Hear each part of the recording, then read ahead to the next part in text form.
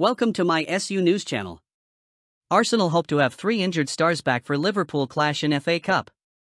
Arsenal hope to have 3 players back from injury when they face Liverpool in the FA Cup on January 7 in a boost to Mikel Arteta. The Gunners face Jurgen Klopp's side in a Premier League showdown on Saturday, but the sides will soon lock horns again in a bid to reach the FA Cup 4th round. Ahead of that match in January, Arsenal hope to have Takahiro Tomiyasu, Thomas Partey and Mohamed Elneny available, according to the Evening Standard. Partey has been ruled out since October with a thigh problem, while Tomiyasu picked up a calf injury at the start of December and Elneny hurt his hamstring against PSV last week. All 3 players are believed to be recovering well and could even return sooner, particularly Partey, who is thought to be itching to make his return to action.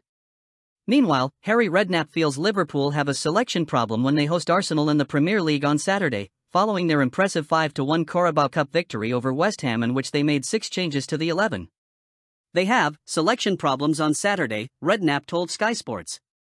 1 or 2 of them tonight have made it difficult to leave them out. No injuries. They absolutely slaughtered West Ham. From the first whistle, it was so one-sided, that game. Arsenal and Liverpool's clash this weekend is arguably the biggest game of the Premier League season so far, especially given Manchester City's struggles. The North Londoners currently sit top of the table after 17 games, with Liverpool just 1 point behind them. Source: Metro.com. Please like, share and subscribe. Thank you for watching.